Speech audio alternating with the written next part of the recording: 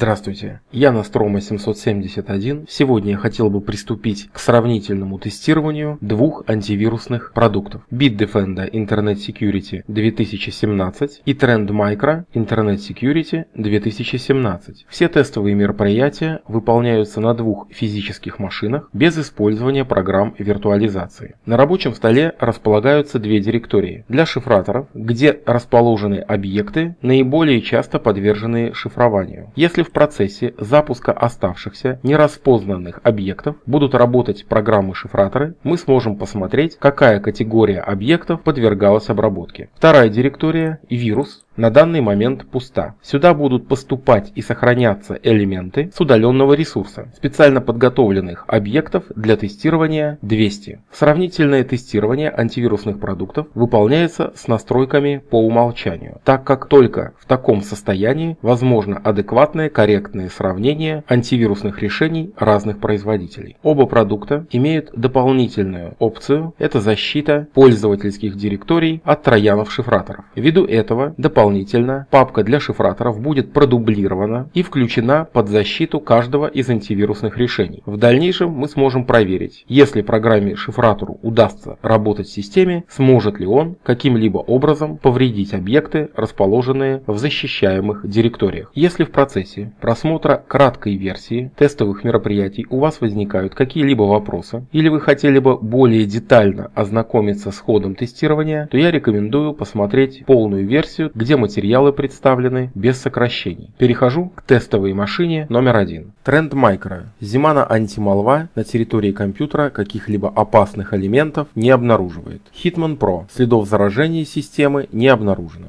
Malwarebytes антималва. Вредоносные программы на территории компьютера не обнаружены. Приступаю к установке дистрибутива. Установка завершается. Проверяю наличие обновлений. Обновления установлены. Выполняю рестарт системы. Bitdefender. Завершается сканирование. Зимана антималва на территории компьютера каких-либо опасных объектов не находит. Hitman Pro. Следов заражения не обнаружено. Malwarebytes антималва. Вредоносные программы на территории компьютера не обнаружены. Приступаю к установке конфигурирования антивирусного комплекса. Продукт работает в режиме по умолчанию. Выполняю обновление. После выполнения обновления необходимо выполнить рестарт системы, что я и делаю. Trend Micro. После рестарта я создаю дополнительную директорию для шифраторов 2, где также располагаются аналогичные объекты, скопированные из предыдущей директории. Перехожу в подраздел «Данные. Защита папок». Подключаю директорию защиты для шифраторов 2. Настройка выполнена. На данной папке появляется значок защиты. Отключаю параметр уменьшения использования данных в сети с измеряемым трафиком.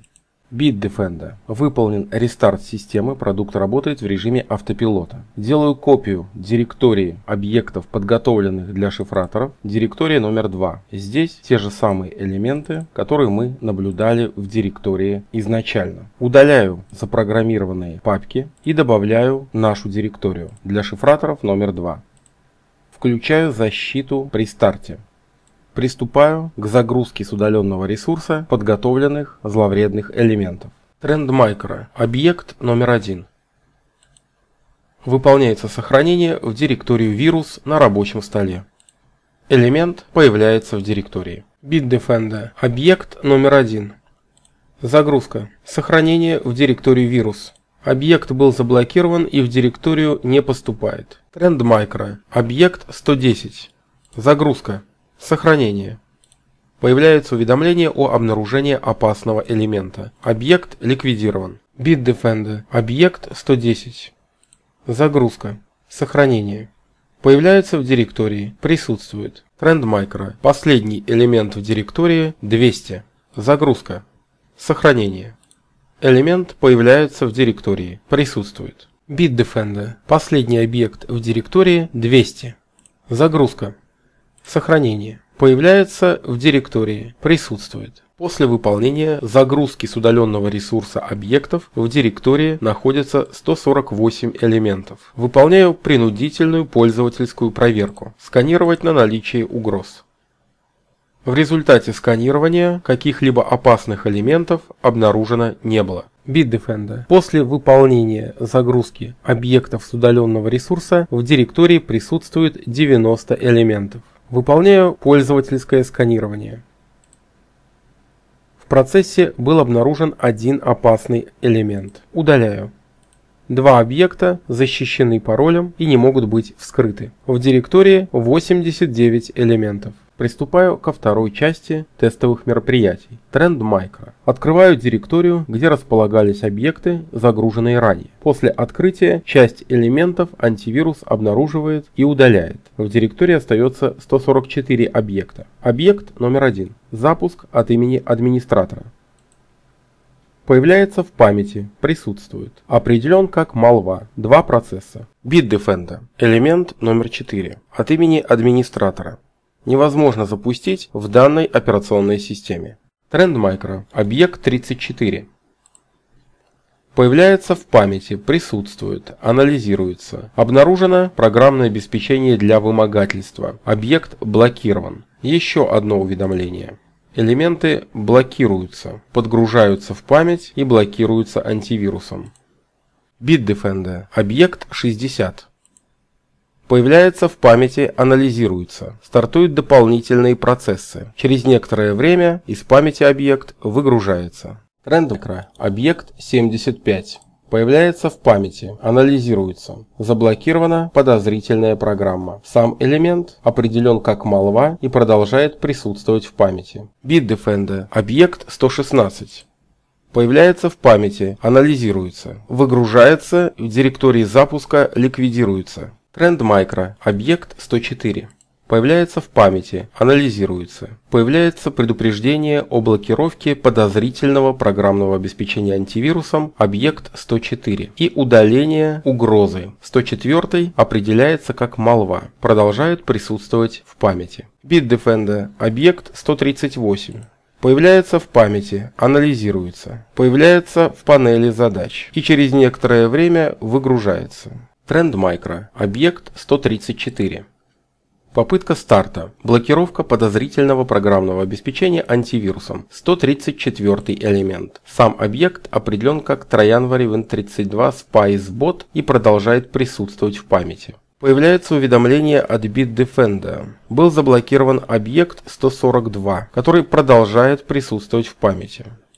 Объект 146. Появляется в памяти, анализируется. Через некоторое время элемент выгружается. Тренд Micro. Объект 160. Появляется в памяти, анализируется. Определен как Троянвари Win32 Круптик. И появляются уведомления от антивируса. ПО для вымогательства заблокировано. Все измененные файлы успешно восстановлены. Документы в безопасности. 160 объект заблокирован. Из памяти выгружается. Bitdefender. Объект 164. Появляется в памяти, присутствует, стартует форма номер 1. Внутри элемента какая-либо информация отсутствует. Закрываю объект, из памяти выгружается. Тренд Micro. Объект 185.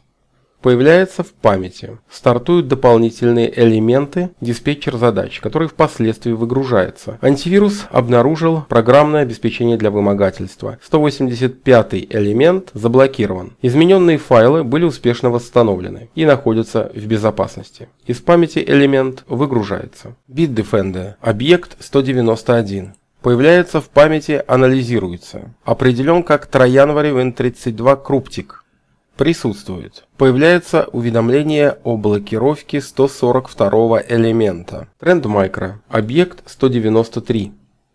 Появляется в памяти, анализируется, выгружается, так как обнаружено программное обеспечение для вымогательства. Файлы успешно восстановлены. Появляется уведомление от Bitdefender. Защита от рансом. Был заблокирован объект потенциально опасный. Попытка видоизменения архивного объекта. Заблокирована опасность. Появляется уведомление. Внимание, все ваши файлы зашифрованы. Чтобы восстановить свои файлы и получить к ним доступ, отправьте смс с определенным текстом на определенный номер. У вас есть определенное количество попыток. 191 элемент определяется как вирус и был заблокирован. Bitdefender. Объект 198.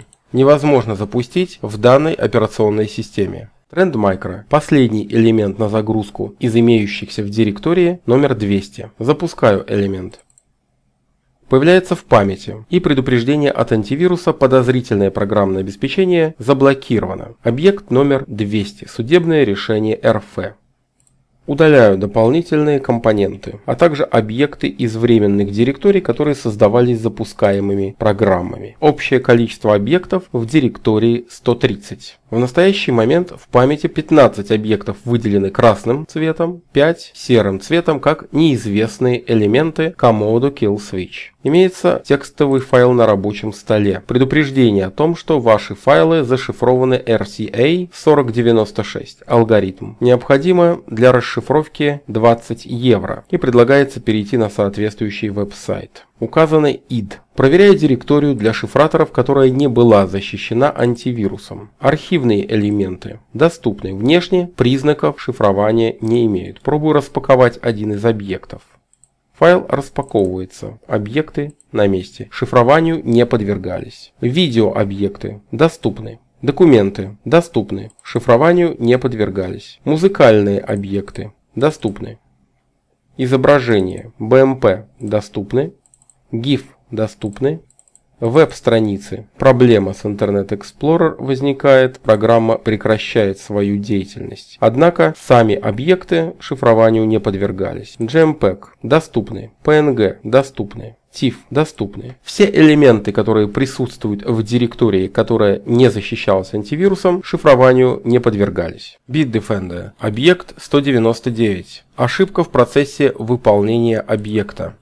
Невозможно запустить в данной операционной системе. Фактически были запущены все элементы, которые присутствовали. В директории присутствует уведомление о блокировке. Необходимо ввести пароль. Общие сводные данные. На рабочем столе мы наблюдаем, что значки продуктов видоизменены. Информация о расшифровке. Проверяю директорию для шифраторов. Архивы зашифрованы. RAR и ZIP. Видеообъекты зашифрованы частично. Документы. Большая часть объектов подверглась обработке. Музыкальные объекты шифрованию не подвергались. Изображения BMP невозможно открыть, зашифрованы. GIF зашифрован. JPEG зашифрован. Веб-страницы доступны. PNG зашифрован. TIFF шифрованию не подвергался. Что же касается директории для шифраторов, которая находилась под защитой, то здесь все объекты на месте и шифрованию не подвергались. Когда зловредный объект попытался зашифровать данные элементы, подозрительное действие было обнаружено антивирусом и шифратор был ликвидирован. В настоящее время в памяти присутствует объект номер 20 и объект 142. Согласно данных защиты Bitdefender, было заблокировано 48 приложений. Общее количество заблокированных опасностей 120 с учетом загрузки объектов с удаленного ресурса. Веб-защита. Блокировка 54 атак. Тренд Micro. Выполняю полное сканирование системы. Завершается проверка. Было обнаружено 15 потенциальных угроз. Выполняю рестарт системы. Bitdefender. Выполняю полное сканирование системы. Был обнаружен и обработан один объект. Всего было выявлено 7736 элементов, защищенных паролем. Естественно, такого количества объектов изначально на территории компьютера не было. Часть из защищаемых объектов принадлежит папке для шифраторов 2. Около 4000 элементов – это те объекты, которые удалось обработать шифровальщику, и теперь мы их не можем запустить, так как необходимо указать верный пароль. Выполняю рестарт системы. Тренд Micro. Компьютер стартует без каких-либо предупреждений и всплывающих окон. Дополнительно загружается несколько программных компонентов. Это Slim Clean Plus и компонент обновления драйверов. Появляется уведомление от антивируса о том, что было заблокировано вновь программное обеспечение, которое выполняет шифрование данных пользователя. Не удалось восстановить некоторые объекты. В данном случае необходимо данную программу ликвидировать. Это объект 44, который в настоящее время присутствует в памяти. Из памяти этот элемент удаляется. Остается еще один опасный объект – Malwa. Сообщение о том, что 44-й объект успешно ликвидирован. Проверяю директорию для для шифраторов. Файлы, которые не были защищены изначально. Архивы доступны, видеообъекты доступны, документы доступны, музыкальные элементы доступны, фотографии.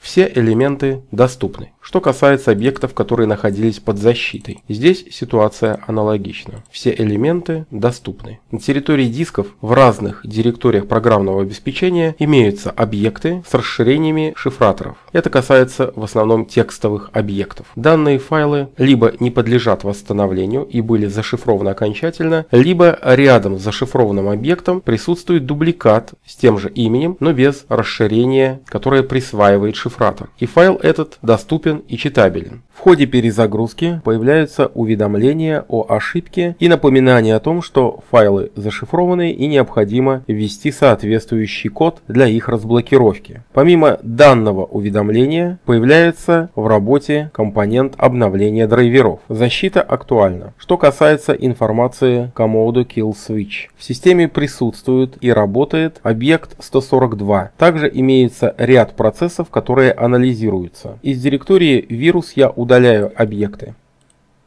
Все элементы удалены. В режиме реального времени из данной директории ни один из компонентов не функционирует. Защищаемые элементы доступны и функционируют. Каким-либо обработкам не подвергались. Trend Micro. Открываю директорию, где располагались опасные элементы. Пробую удалить объекты из данной директории. Все файлы легко удаляются, так как в режиме реального времени из данной директории ни одна из программ не работает. Выполняю проверку территории компьютера дополнительными сканерами. Bitdefender. Выполняю проверку территории компьютера при помощи дополнительных сканеров. Trend Micro. Завершается сканирование Zimana антималва. Было обнаружено 16 зловредных видоизменений в системе. Bitdefender. Zimana антималва находит на территории компьютера 19 опасных элементов. Trend Micro. Завершается сканирование Hitman Pro. Находит на территории компьютера 3 опасных видоизменения и 6 следов. Bitdefender. Hitman Pro находит на территории компьютера 3 опасных элемента и 5 следов. Trend Micro. Завершается сканирование Malwarebytes. Было обнаружено 288 зловредных видоизменений в системе. Преобладают объекты потенциально нежелательные. Bitdefender. Malwarebytes завершает сканирование и обнаруживает 258 зловредных видоизменений в системе. Принадлежат категории потенциально нежелательных. Trend Micro. Comsstv Emergency Kit находит на территории компьютера 7 опасных видоизменений. Bitdefender. Сканер Comsstv Emergency Kit находит на территории компьютера 10 опасных видоизменений. В качестве завершения хотелось бы сказать следующее. В результате проведенных тестовых мероприятий оба продукта показали приблизительно равноценный результат. Сложно судить о том, какой из продуктов оказался лучшим. Здесь необходимо учитывать факторы, которые касаются каждого пользователя конкретно. Я бы сказал, что приблизительно продукты показали себя одинаково, сделав лишь один акцент на Trend Micro и на его качественное определение работы в системе программ шифрования. На этом все. С вами был Nostromo 771. Спасибо за внимание. До свидания.